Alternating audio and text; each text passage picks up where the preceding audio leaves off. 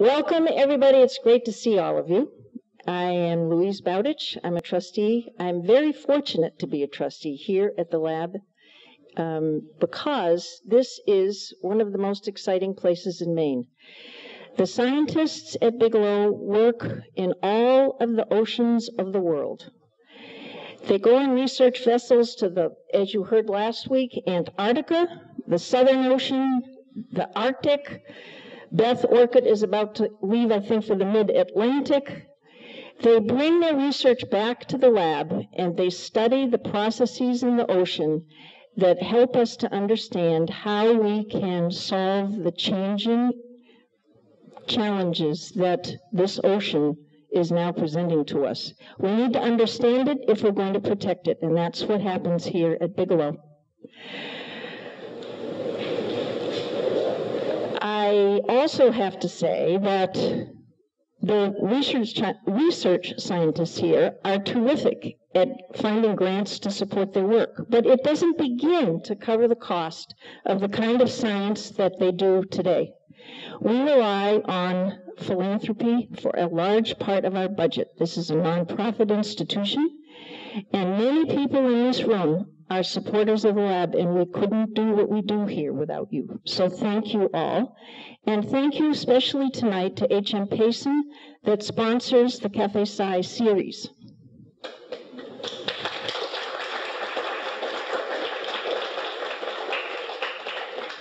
I'm a trustee because I'm the daughter of a Mainer. I've spent a lot of my long years here in Maine. I love the ocean. I sail in it many days, I swim in it, I eat fish from it. I want to understand the changing processes of the ocean so that I can help with all of you and all of the rest of people in Maine who care about this ocean, that we can protect it.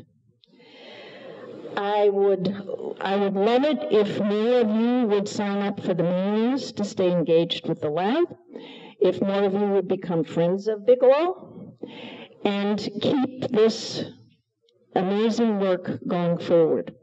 So now it's my pleasure to introduce Nick Record, a senior research scientist here at Bigelow, who will talk to you tonight about citizen science. Nick?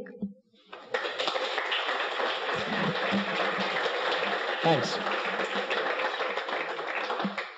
Okay, I think I actually don't need this. I'm just going to pass this off to you, Kevin. Can everybody hear me on this futuristic device? All right, great. Thanks, and thank you so much for coming. My name is Nick. As Louise said, I am sort of the resident math geek at Bigelow. My background is in math and computer science, and that's actually in a lot of ways the glue that joins a lot of the science from around the world and in different parts of the ecosystem that happens here together. So I get to work with pretty much everybody in the lab. I'm not going to talk too much about math today because when I do, most people's eyes tend to glaze over, but then I can find the people that I want to find later, that I want to talk to later. What I'm going to talk today about is something called civic science, which is a type of citizen science that I've become interested in recently. The talk is divided into two parts. So the first part of the talk, I'm going to walk you through some of the science that I've been working on for a long time and how that sort of brought me into citizen science and into civic science. Then we'll take a little break and you can refill your drinks and ask me some questions. That's sort of like an intermission. And then when we go into the second part of the talk, I'm going to talk more directly about civic science and some of the potential that I think it has to advance science, to help our society as a whole, and to benefit the planet that we live on, too. Okay, so to start out the first part, just to talk a bit about my science and how it led me into citizen science and civic science. I think it's important for scientists to think about the future, and the way I do it is very much the way science fiction writers and movie makers think about the future. It's sort of this creative process. What could the future hold for us? And these are just a few images from some classic science fiction movies that show imagined futures at the time. So you can see there's someone riding a jetpack. There's the Jetsons in a flying car. Pretty soon, I think we'll have flying cars. There's a time machine from the classic H.G. Wells novel, The Time Machine. There's a teleporter from Star Trek. And then over here in the lower right with the shirtless man, you have a phone call, but with video, so you could actually talk to someone over video. And what's cool about some of these science fiction visions is that many of them have come to pass. So we have Skype now or FaceTime or whatever, GChat. I don't think any of them are sponsoring us, so I'll just say them all. That jetpack is actually a real photo of someone trying out a prototype jetpack. We don't have teleporters yet. We may or may not have time machines. Some of you in the audience might know, something that I don't. But I'm going to share, so the next slide, I'm going to share with you one of my sort of sci-fi visions for the future that drive some of my science. It's a little bit frightening at first, so you might want to brace yourself. So this image it's my vision of ecosystem forecasting. So hopefully it will have a forecaster who's a little bit more photogenic than the gentleman up here. But the idea is just like a weather forecast, about the rain and the snowstorms and hurricanes, you would have somebody forecasting aspects of the ecosystem to you. In this image, it's whales, and I'll touch on that more later, but it could be many parts of the ecosystem. And by the end of the talk, I think you'll see the potential to this. But my dream, my vision for this part of my science is that ecosystem forecasting is a part of people's everyday lives, just the way weather forecasting is now. So just to walk you through forecasting a little bit, it goes way back to when science sort of first started. This is from a book by a student of Aristotle named Theophrastus, who wrote what's called the Book of Signs. And this is how people first started forecasting. This quote, "It's a sign of rain when a tame duck gets under the eaves and flaps its wings." The book is just filled with forecasting techniques like that. They involve jellyfish, oxen rolling in the dirt, various things like that. It's a really amusing read. But for millennia, actually, that's how people were forecasting, based on signs, cues of things that were going to happen. Really, you have to fast forward to the 20th century to get modern weather forecasting, where you have advanced computers, you have the laws of physics are written into equations that we can solve, and you have measurement devices all around the planet taking meteorological measurements that feed the models that make the forecasts. And today, we have forecasts that are integrated into our lives in a really fundamental way. This is a picture of the actual track of Hurricane Sandy in 2012 and the forecasted track 3 days ahead of time. So we knew 3 days ahead of time that it was going to go up the coast, take a 90-degree turn, and crash into land in New Jersey. And because we were able to make that forecast, probably thousands of lives were saved, maybe even more. So forecasting, whether you like it or not, whether you complain about the forecasts or not, which I do, is a part of is really integrated. It's something that we rely on. It's really integrated into our everyday lives and our society. So why ecosystem forecasting? Why do I think that should be involved in the same way in our everyday lives? Well, I'm going to walk through some examples of ecosystem forecasts that I'm working on or have worked on in the past, and there are many more that I could list off. One of them that's of great interest at Bigelow is what's called colloquially red tides, but more generally toxic phytoplankton blooms or harmful algal blooms. There are all kinds of species of plankton in the ocean, and when they bloom or multiply really quickly, they have these toxic effects, and they can be toxic to marine life, like shellfish, or they can be toxic to people, either who eat those shellfish, or in some cases even people who are just visiting the beach and inhale the air that's coming off the toxic blooms. And so forecasting these blooms, we are working on developing forecasting systems just the same way you forecast weather. You could look out over the next 2 or 3 days or weeks and see the likelihood in any location of a toxic bloom happening. And you could imagine how valuable this would be to people managing for tourism and recreation, people managing for shellfish, or people who are aquaculturists growing their own shellfish or other things, and even fisheries. Another example that I've done some work on is wild fisheries. So this is just a headline from it's one example of many, many headlines that talk about some of the struggles we've had in the Gulf of Maine with managing different species of, especially groundfish, but all kinds of different fisheries looking back through history. And there have been some great successes in fisheries management and also some failures. But all of those successes rely on reliable ecosystem forecasts. You need to know what's going to happen next year if I do this to the fish stock right now. And that's very similar in a lot of ways to weather forecasting. There are equations, there are measurements that are made, there are inputs, there are advanced computers that deal with those problems.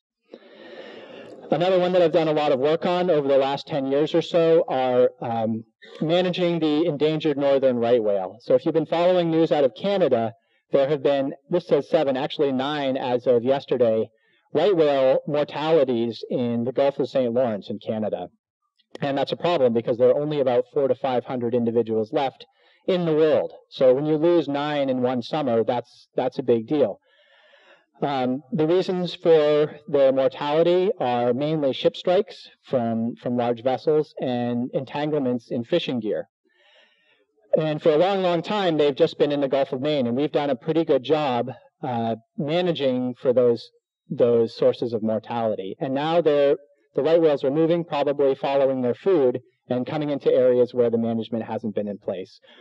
Where forecasting fits in is if you can forecast where and when you're going to find right whales, you can use targeted management strategies. Like instead of shutting down a whole fishery, you can just shut it down where those whales are going to be and when. And shipping lanes have been moved as well. And I'll talk a little bit more about this example later. And just as another example of something I'm working on, a few years ago we started getting these big jellyfish outbreaks in the Gulf of Maine since around 2014. And jellyfish, I think, are actually beautiful, amazing animals, but they can cause problems too. Everything from recreation, people complain about them when they're swimming, to they can affect fisheries. There are big problems, not in the Gulf of Maine at this point, but in other parts of the world. They can shut down fisheries. They can also shut down the intakes for cooling systems in nuclear power. So they've shut down nuclear power plants around the world, as well as the aircraft carrier, the USS Ronald Reagan, was shut down by a large swarm of jellyfish being sucked into the cooling. So being able to forecast jellyfish outbreaks would be really valuable. And the list goes on, and we can definitely talk about more examples. You could probably think of some examples yourself. And the list of systems that I work on is longer than that as well. But here, just to take a few minutes to talk about how we forecast ecosystems. In some ways, it's like weather forecasting, but in other ways, there are new challenges, and that's what sort of leads into citizen science and civic science. So I'm going to give 2 examples. One of them is kind of the traditional method for forecasting, and the other is this sort of newer method that involves citizens. So the first example is those right whales. This is a picture I took of a right whale in 2008 in Cape Cod Bay, where they tend to go pretty much every winter to feed. You can actually see the propeller scar from a ship strike on this whale. Yeah, it's pretty amazing, and people track pretty much every individual whale and the injuries they get, and so when there are mortalities, they know the whole sort of history of the whale. About 10 years ago, we were working on this forecasting program as a way to reduce ship strikes and gear entanglements. So basically the way it works, right whales spend part of the year in Florida and Georgia to have their calves. And then that's typically during the winter. And then they come up in sort of midwinter and spend the spring and summer up in the Gulf of Maine, where there's lots and lots of food. We live in one of the most productive ecosystems on the planet. The whales have figured that out. So they come up here to pack on fats, to survive the winter and to reproduce. So the nice thing about that is, if we can forecast where their food is going to be, we can forecast where they are going to be. And that's exactly what we are able to do. So here's a map of Cape Cod Bay and Massachusetts Bay. This just gives you a flavor for some of the inputs that go into the model. In the upper left, there are currents. It's sort of cropped off at the top there, but those are arrows showing currents. There are tides bringing water and plankton in and out of Cape Cod Bay all the time. There's chlorophyll and temperature, which you can see in those colored images. These are variables that are measured from satellites that are orbiting the Earth all the time, giving us daily data. And then there's a bunch of math. So we figured out the equations about how quickly plankton grows, how quickly it reproduces, how quickly it dies, based on these types of inputs. And we can put all of that into a mathematical model, just like weather forecasters do, and produce daily forecasts of whale food.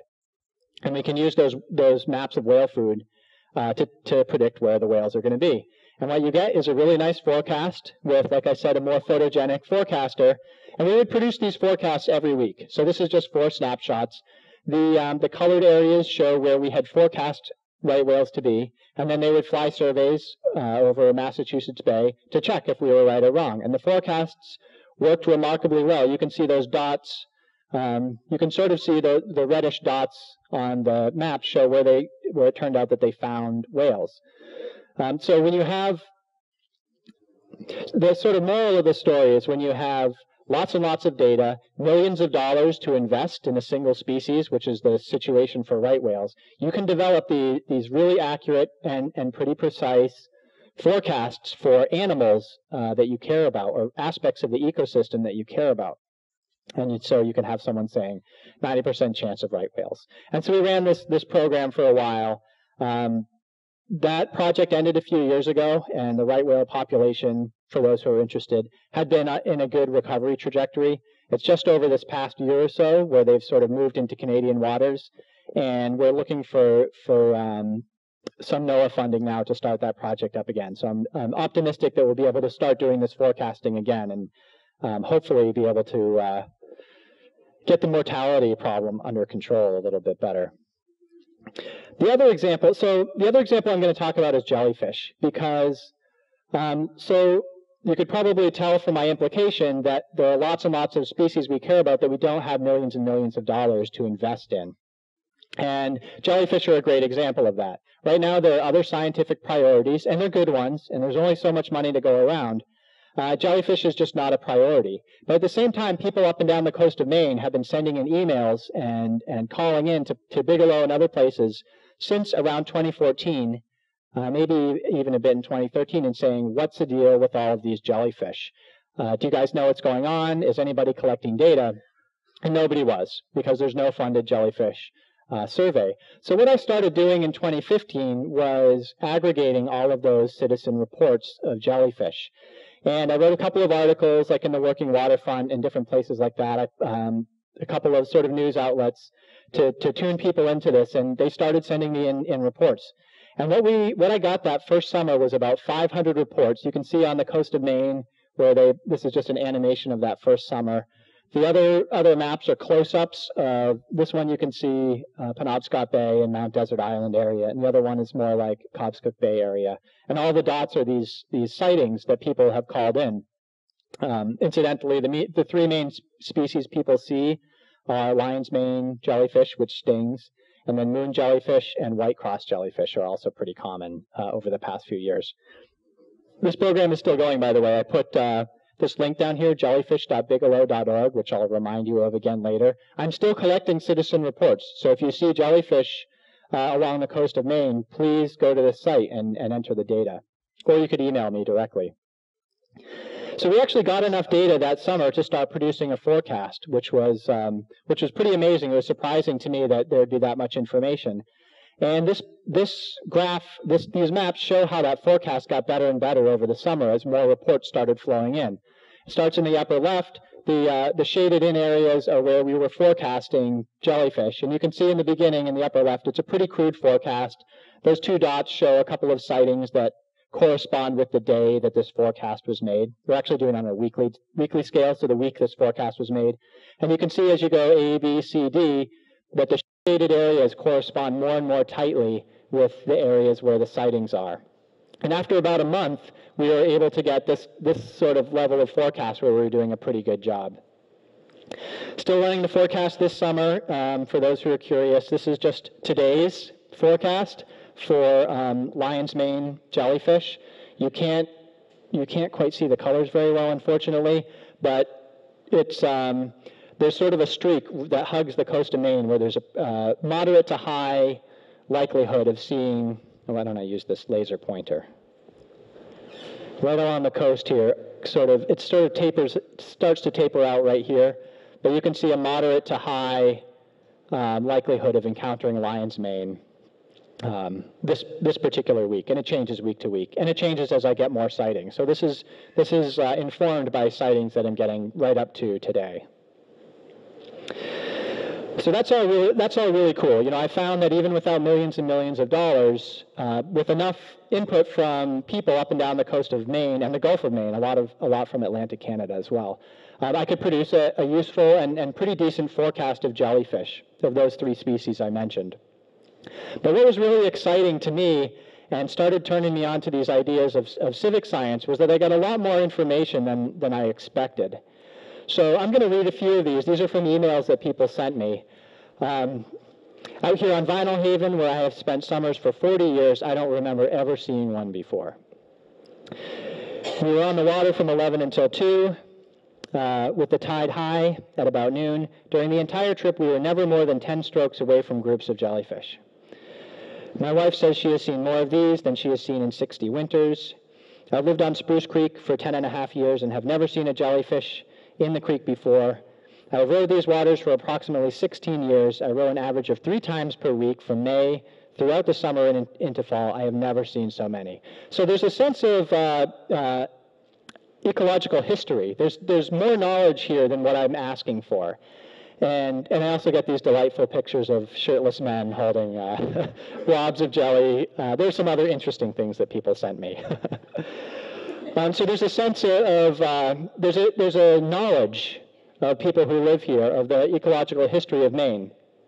And there's even more texture beyond that. So here are some more quotes. Children were picking them up and putting them in buckets and playing aquarium. So really engaging with the environment around them. That was probably a neat learning experience, interacting with their environment. I've heard people say that when you see jellyfish, the mackerel are not far behind. So now we're starting to dig into connections with other parts of the ecosystem. I'd never heard that before, so there's a testable hypothesis. I just wanted to give you my 2 cents on a reason why we are seeing these jellies. And that person went into an extended hypothesis about why the jellyfish were suddenly blooming. That had to do with waves and wind and things like that. Oils, I can't remember exactly. I am especially interested in how this relates to aquaculture, which we also have in this bay. So now people are starting to think about how it connects to their livelihood and to industry. And then finally, keep up the good work. It helps to know there are people who care. So people are making connections with scientists, which is really nice as well. So there's a lot more texture, actually, to these sorts of citizen science projects, which I wasn't as aware of. I've participated in them in the past. But dealing with this sort of torrent, hundreds and hundreds of emails, it really sort of woke me up to the potential power to this type of science. And that's what I'll talk more about in the second half of the talk. I think this is a good chance for sort of our intermission, and you can take a little break and get some drinks. I'm going to leave a couple of questions, sort of prompting questions up here. Are you involved in a citizen science project, which I might not know about and I'd be curious to hear about? And if not, what would you like to know about your local environment that maybe scientists aren't tuned into at the moment? This is a chance for me maybe to get some new ideas from you. But then also, if you have questions you want to ask me, we'll have a little bit of a break for some question and answer, and then I'll dive into the second half of the talk. So thanks. All right, thanks everyone. I'm Stephen Profizer. I'm the Director of Communications here. So I'm going to be helping Nick out as we do a little question and answer. So we'll have about 10 minutes right now, and then Nick will give some more presentation, and then we'll have a little bit more time at the end. So can I take any questions from the audience? Just a little information about jellyfish reports. I haven't seen any yet, but do you want to report if it's just one jellyfish or where I've never seen them before? Yeah, what thanks for that question. So that link that I put up there, jellyfish.bigelow.org, it actually has a whole bunch of data that you can put in. The type that you see, if you don't know, you can say I don't know, but it's got some images you can even click on. It looks like this. The number, the size. There's a box for comments, so if you want to add other relevant information, which you should do, because that's where I get these other insights that I was mentioning. If you want to put in your name and email, that's optional, but I use those email addresses to send these forecasts back and to try to keep people engaged. Yeah, so Past okay, or just you can, yeah, no, past is okay. If you remember when you saw it, and even if you don't, you could still put in it. You could still describe in the comment box, and that would still be useful for me. Another question?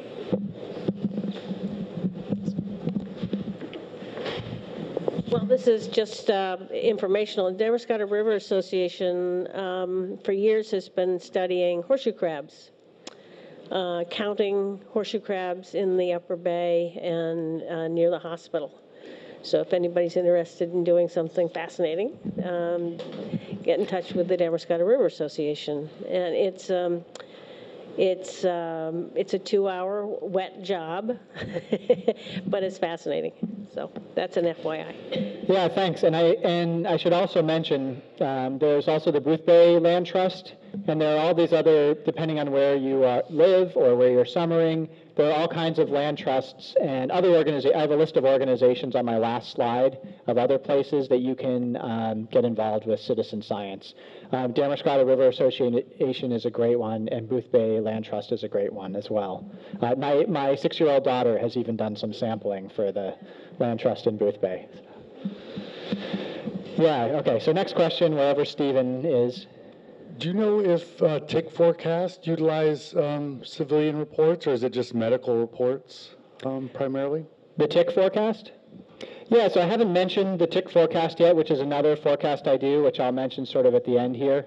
I run a deer tick forecast, and we're starting to do dog ticks as well. But the deer ticks as a way to sort of monitor for tick-borne diseases, because there are Lyme disease, which is growing in Maine, and there are others that we're worried about as well. It's a collaboration with Chuck Lebelsic at the Maine Medical Center Research Institute. I think I have that right. But I'll touch on that again at the end. So for that one, in answer to your question, we use a combination of past reports through the Maine Tick Reporting Program, which ran for about 20 years. And currently, I have a similar site, just like jellyfish.bigelow.org, there's tick.bigelow.org, which I will plug later in my talk, where anyone can just go and enter a tick encounter that you might have had.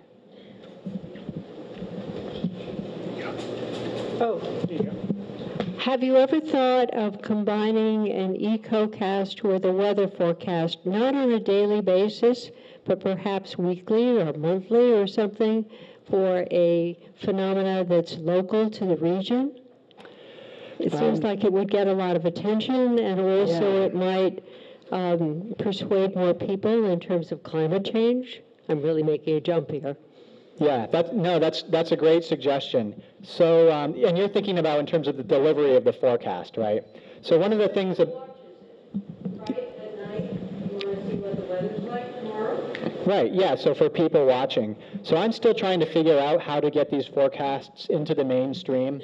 Most of them use weather forecasts as part of the input data. So you can't look ahead, to tomorrow's ticks without knowing what tomorrow's weather is going to be. So they are tightly tied to weather. So right now I'm in conversations with various media outlets about ways to get these sorts of reports out there. Either in the video format, like that scary guy with the tie and the lab coat that I showed you, or audio, like a radio.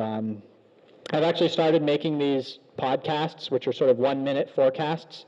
They're also up on my website. If you go to eco.bigelow.org, that link will be up on my last slide as well. There's a link for podcasts, and you can see some of the experimental audio forecasts that I've tried to do. I haven't actually brought very much weather information into it because I've been trying to keep them short, but I think the long-term vision, they would be very much joined with weather forecasting. Because, if you want to understand what's coming, weather's very much a part of it. So we could talk about the storm, but also how that's probably going to reduce tick activity or things like that, or jellyfish and so on. But it's a great idea, and it's part of this whole vision that I hope is our science fiction future. Okay, we've got time for 1 or 2 more questions. There's one up here, Stephen. Yep. In the front.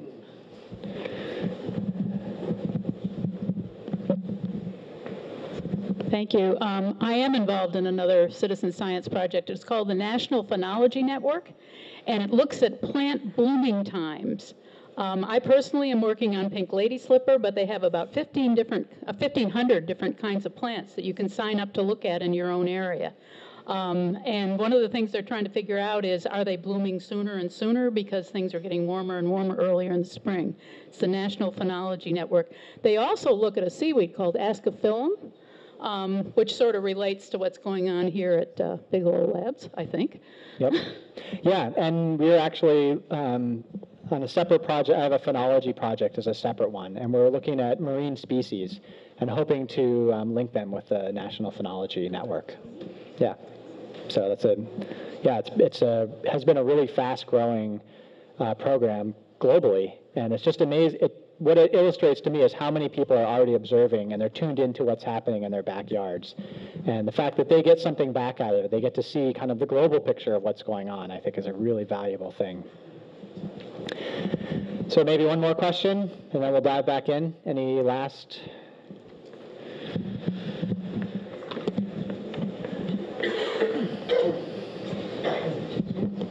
Thank you. I have a question for you about the idea that you're really gathering data about the density of the observers of these particular critters you want to forecast. Is it some sort of crazy math thing that you do to say, how do we extract that into the density of the critters themselves as opposed to the observers? How do you account for that? And if it is some crazy math thing, just say it's some crazy math thing. But No, you're absolutely right. That's a major challenge. I'll touch on that briefly at the end of the talk. But it is basically, it's a math problem. And that's one of the things that's really keeps me interested in this problem as well as a mathematician, is figuring out ways to deal with the data. And if you look closely at most of my forecasts, they're forecasting something like a human tick encounter likelihood. So they're not actually forecasting the abundance of ticks or the concentration of jellyfish. They're forecasting the likelihood of an encounter between humans and wildlife, which is I think in a lot of ways what we're most interested in, but involves biases on both sides, both the human behavior side and the animal distribution side, that you have to figure out how those work together. There's a whole branch of mathematics that deals with these sorts of problems, and it includes things like machine learning and artificial intelligence. And so those are some of the neat, almost science fiction tools that I get to work with in dealing with the data. So humans and robots. But that's a great question. All right, so and those were all great questions. Actually, it's really great to see that so many people are engaged. In that long line of people that you might have seen talking with me, we're also talking about various citizen science programs. I think in a lot of ways, Maine is ahead of a lot of most states in that sense. I hear people from other states saying, how do you get people engaged? And in Maine, it's easy in a lot of ways because you just put the word out and people are engaged like that. So we're really lucky to live in a place like that. And I think there are things that we can teach the rest of the country as we get more and more of these programs going and start using them to solve real-world problems, like things dealing with jellyfish, right whales, deer ticks, what have you, and the many things that you guys have just mentioned. It's nicely into the second part of the talk, which is about civic science. So why civic science? It's a little bit different than citizen science, and I think probably a lot of the citizen science programs that you guys are engaged in have a civic science element to them, and I'll explain what that means. But first, a little bit of the motivation of why I've been thinking about this more and more lately. It starts with the misinformation that we're dealing with about science right now, and this is not just recent. It has a pretty long and deep-rooted history, but it's really come to the fore recently. These are some examples of misinformation about science on social media. These are a few tweets I pulled.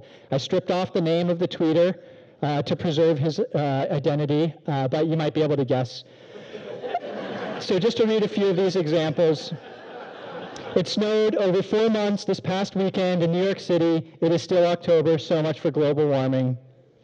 In the 1920s, people were worried about global cooling. It never happened. Now it's global warming. Give me a break. It's 46 degrees, parentheses, really cold, and snowing in New York on Memorial Day. Tell the so-called scientists that we want global warming right now. And then finally, global warming has been proven to be a canard. I love that, canard. repeatedly over and over again, the left needs a dose of reality. These are just a few examples of many, many forms of misinformation about science that's out there on social media and other media as well. And it's something that has really affected our science, not just recently, but for a long time. But more recently, we're sort of looking down the barrel with a lot of proposed budget cuts, especially to earth science, coming out of the White House budgets. And I know it's not the White House that makes the budget, but these things are really unsettling to those of us who are trying to study and understand Earth systems, and to those of us who are in other ways connected with Earth systems, which is basically all of us. And so this is what has, this is where I think citizen science and especially civic science can play a really important role. And so just to touch on the difference between those two, citizen science has historically been, the model has been that a scientist comes up with a question that they want to answer, and they engage citizens to help answer that question, usually in the form of monitoring. And it's a really brilliant way of getting people engaged, and also of getting data in places that you might not have been able to get it, and even sometimes getting new insights.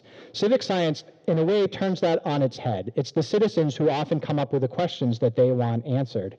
In a grassroots way. So it might be a question that's really important to them, maybe something that's happening in their environment or connected with their livelihood, or even climate change. That's one that affects pretty much every citizen. So citizen science can emerge out of those causes as well.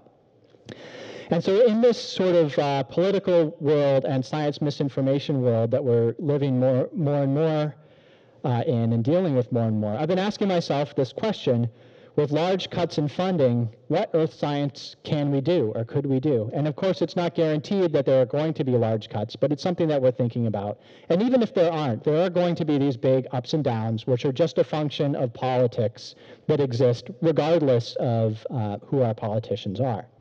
And I think citizen science and especially civic science can play a big role as it starts to grow and become more common and cover more things, more parts of the earth, more parts of the ecosystem and other earth systems that can really sort of elevate and fill in those gaps. So just to walk through some examples. So I think about this a lot in terms of earth monitoring, because that's sort of the baseline of how we know what's going on in our planet. This is an image of sea ice put together from satellite data. It's a snapshot from August 2016. When we started flying satellites over the Earth, it was like turning on a light in a dark room, where previously we had just been feeling around. Suddenly the light is on and we could see everything. And a lot of the talk coming out of these federal funding conversations are to turn those satellites to other purposes. People talk about deep space exploration and so on. But that would be very much like turning that light off. And so we have to start asking, where are those lighters going to be that help us continue to see what's going on? And there are already a lot of examples, as evidenced by some of the questions and comments in this crowd, of that happening. So this is a really neat one happening in the Arctic, where people who live up and around the sea ice, mostly in Inuit communities in northern Canada, Greenland, the US, places like that, they work with and live on the ice all the time. They're observing it. They need to understand what it's doing as part of their daily lives, and they're making observations. And so there are these civic science programs arising over just trying to measure and understand sea ice.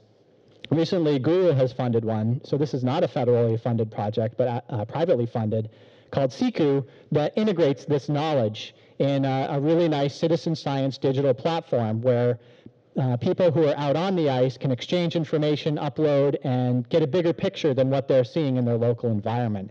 And it can be a really powerful tool. And because this idea came from the needs of the community itself, it has real staying power, as opposed to scientists coming up with an idea in a lab, perhaps, and then asking for a bunch of measurements to be made. Now, I think this idea has a lot of potential to really extend in a global way, not sea ice in particular, but this type of model. And the reason I think that is because there's so much information being networked now.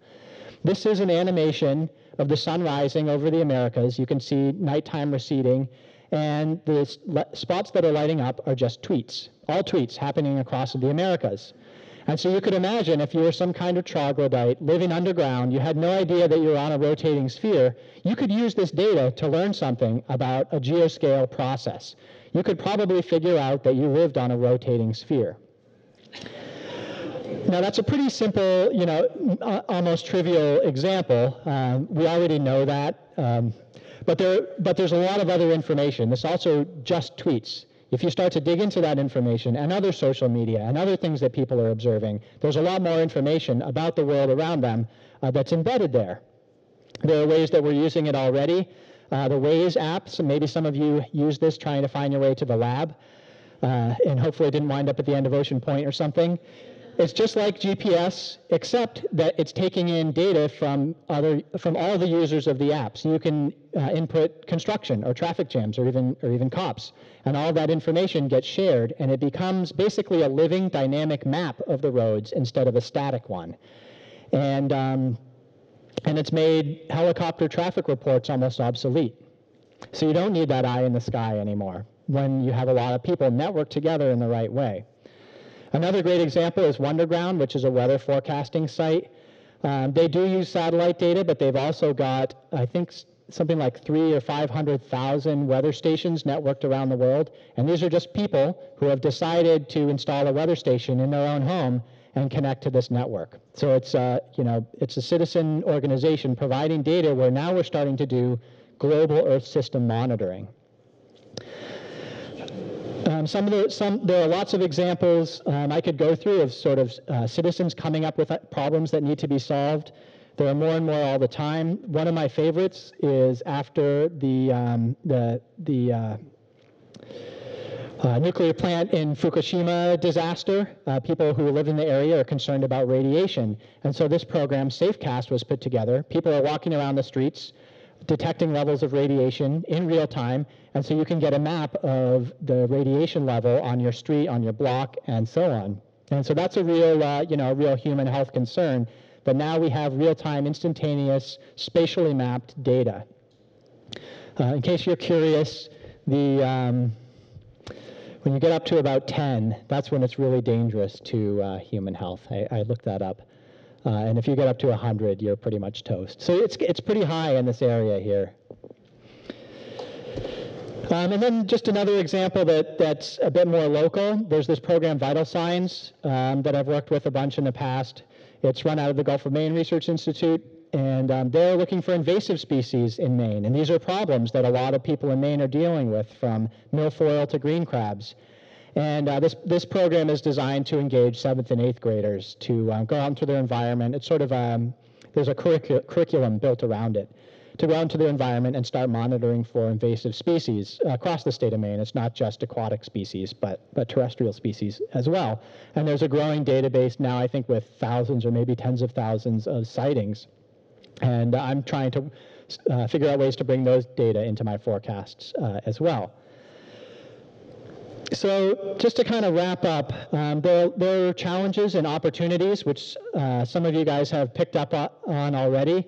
The challenges include working with low-quality control data and working with irregular or sparse data. And I've already sort of talked about this because of that very insightful question, but it basically comes down to developing new math and new computational algorithms to figure out how to work with that. And machine learning and artificial intelligence have been great tools. There are new statistics designed to work with, you might have heard the buzzword big data. So there are all kinds of new statistical tools to deal with those as well. And that's a really interesting and always developing area of science. The opportunities, the list is much longer, and here are just a few. Citizens become informed actors in science policy conversations. Now, this is especially true for civic science, where a lot of the questions and hypotheses are coming from the grassroots. It's something that people are already concerned about. Engaging them in the scientific process makes them informed actors in any policy conversations that might happen because of that, whatever issue they're looking at. A second point, it counters mistrust of science. So I mentioned the tweets by whoever's out there on Twitter saying these really uninformed things. There are people like that spreading this sort of mistrust of science. When people become involved and engaged with science, it helps to counter that. And when people can understand the scientific process and be involved with it, I think it helps build trust in science. And then the last one I'll mention is sort of a hopeful statement. A science-friendly public should lead to a science-friendly government. And so that's something that, as I get more and more involved in citizen science and civic science, something that I'm hopeful for. And so just to bring it back around to my forecasting, Eric, who had a question about the tick forecast, already mentioned this, but I'm starting to build out this forecasting system to include more and more species. We have a deer tick forecast now that is up and running and live, and you can go to tick.bigelow.org and input tick sightings as you see them. There's still a lag right now between those sightings and getting incorporated into the forecast, but ultimately we hope for that to be basically real time. Like you could put in a forecast and see how your data has changed, or sorry, put in a sighting and see how your data has changed the forecast. And maybe that will encourage people to look around in new places. The jellyfish one is up as well. And we're trying to build the system to be general so that as people come to us with ideas, like I'm really interested in Japanese beetles or something like that we can build out more and more of these forecasting programs and maybe even start to see connections between species. And so I'll stop there. I'm going to leave you with this list. So just down below, I've listed out some of the citizen science programs in Maine that I've worked with in the past. There are lots more that people have already mentioned here, like the Damascotta River Association and the Phenology Network. There are lots more, iNaturalist. The list goes on and on. These are some of the local ones, but there are even lots more than this. And if you're interested, I definitely encourage you to get involved. And with that, thanks everybody, and I'd love to take even more questions if you have some.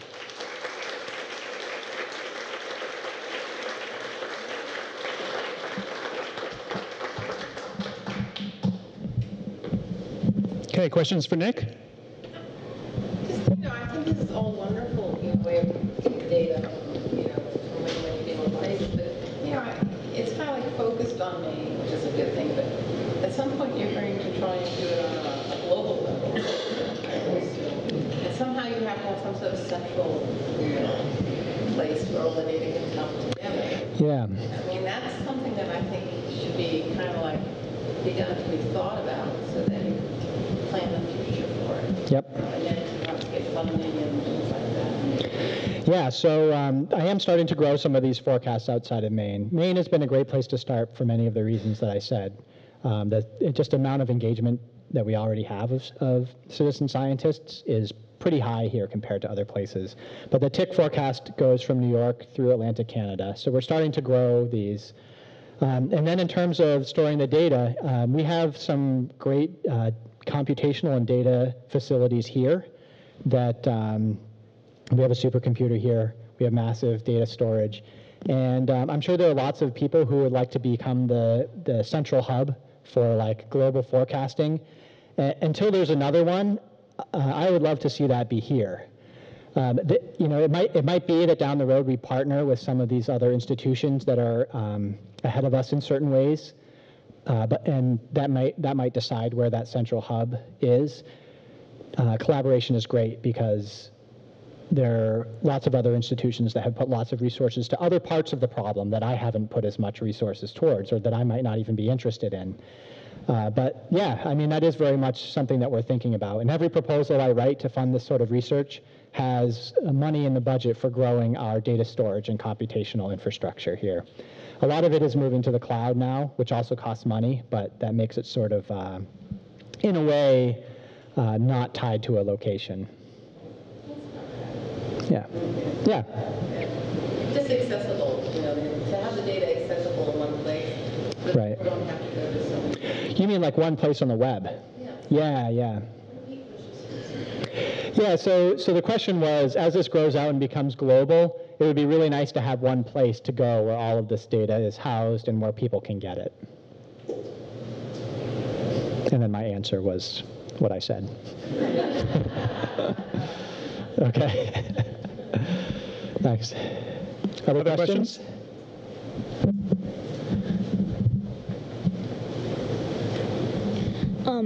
I've heard about I've seen a bunch of green crabs, like I saw in the invasive species. How did those come over here, and how are they being invasive? Yeah, so the green crabs, you look like you just came off the water. Were you at the Sea and Science camp by any chance? Yeah, my daughter's there as well. That's a great program. So the green crabs, I don't know the full history. I think they might have originally been brought over from Europe, but I'm not totally sure about that. But they are associated with warm water.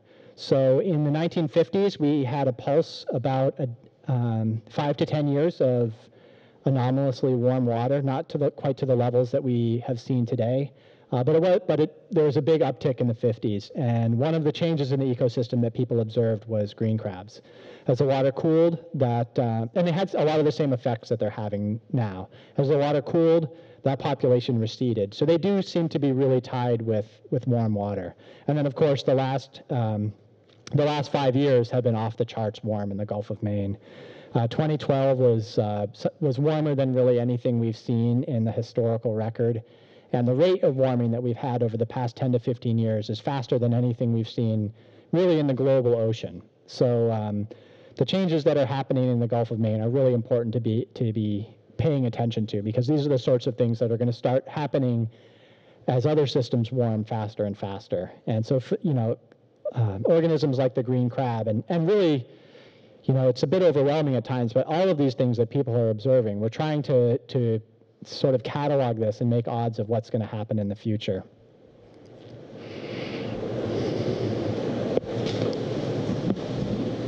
Other questions? Yeah.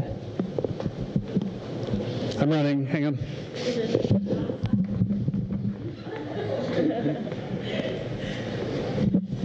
So we live on the Chesapeake Bay in Maryland, and just curious about your or Bigelow's ability to collaborate with other investigators who are doing similar kinds of research, trying to protect estuaries and other bodies of water. And it feels to us like a lot of the investment that's been made in the Chesapeake in the past decade or so is making a small difference, but at least it's making a difference in a positive way. And just wondering if through collaboration with other similar groups, you can hope for the same outcome. Yeah, so there's a lot in that question. First is the collaborators with other places. So as Luis mentioned, we do research globally, and that involves lots and lots of collaboration within the United States and internationally. We have international workshops here, and our scientists go to workshops all around the world. And that's one of the things that I love about science, especially ocean science, because the ocean doesn't have borders. Green crabs don't care that they're going from Massachusetts to New Hampshire to Maine or whatever.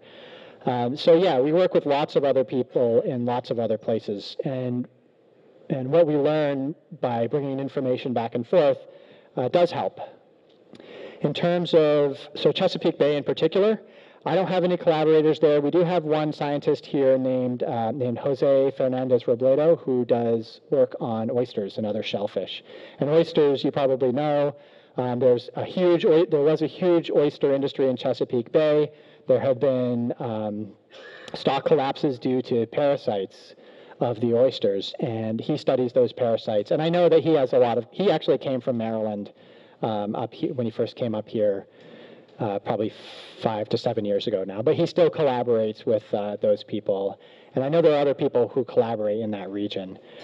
And then in terms of, it seemed like at the end of your question, you were getting at what can we learn about Chesapeake Bay to apply to the Gulf of Maine? Yeah, I would say in general, when you look at other systems, there's always something that you learn that you can apply to your own system. A lot of the changes we're seeing in the Gulf of Maine are driven by global processes, whereas so currents are bringing things in from the greater Atlantic to a much larger degree. The Chesapeake Bay is a bit more enclosed, and so you have a bit more control over it. And so they're different in that way, but there are definitely things that we learn, like about the oyster parasites, for example, that we can apply to systems here. Ocean acidification is another one where we have collaborations up and down the coast, and that's very much like focused on the nearshore organisms like shellfish and that sort of thing, and ways of mediating that locally, like with kelp and other technologies. But yeah. There's one back there.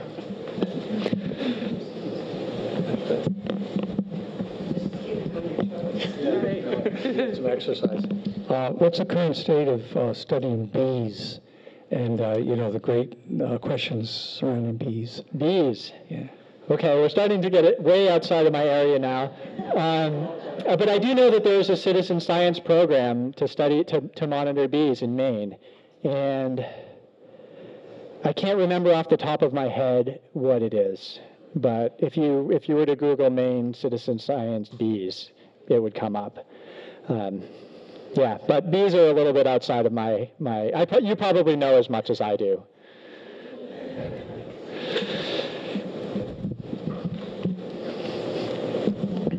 So in the Chesapeake Bay Foundation is certainly a very active and involves a lot of people in the community. But one of the things about the Chesapeake is that there are years where there are lots and lots of jellyfish, and then there are years where there are not so many jellyfish. And I think it was my impression that it had to do with how salinic the water was, how much rain there had been that year. And the number of jellyfish was also then somehow related, I don't know scientifically or not, to the crab population. So it's just really interesting that there are similar issues with the jellyfish, and what does it mean in the Chesapeake, and what does it mean here? Yeah, that's interesting. So it's probably mostly the sea nettles that you're thinking about, right? Yeah. Yeah, and so there is a really strong association with salinity and temperature. And there actually was a jellyfish forecasting program in the Chesapeake maybe 10 years ago or so, where they were producing daily forecasts, almost like my weather forecasting vision. It never really made it to the mainstream, but that happens to be a species of jellyfish that is really predictable, because their habitat niche is so well defined by those two parameters. So yeah, it kind of gets to one of the challenges is how predictable is a species. And the sea nettles in Chesapeake Bay are a great example of something that we could predict actually pretty easily with low investment. I haven't heard about their connection to crabs, and I don't know what that is, but you also find a lot of these jellyfish you find in more developed areas.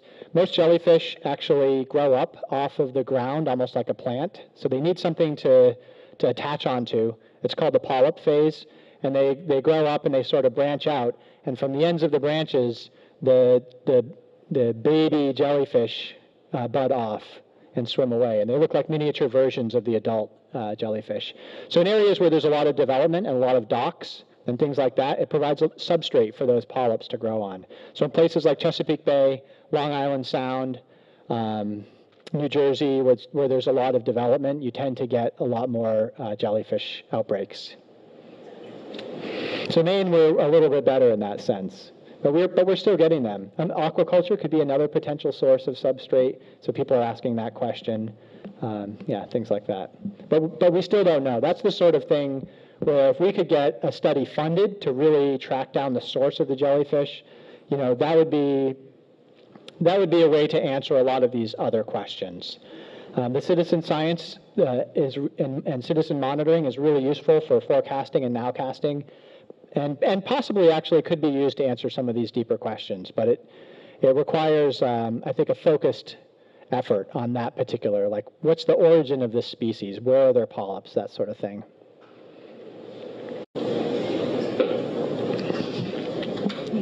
Well, thank you guys.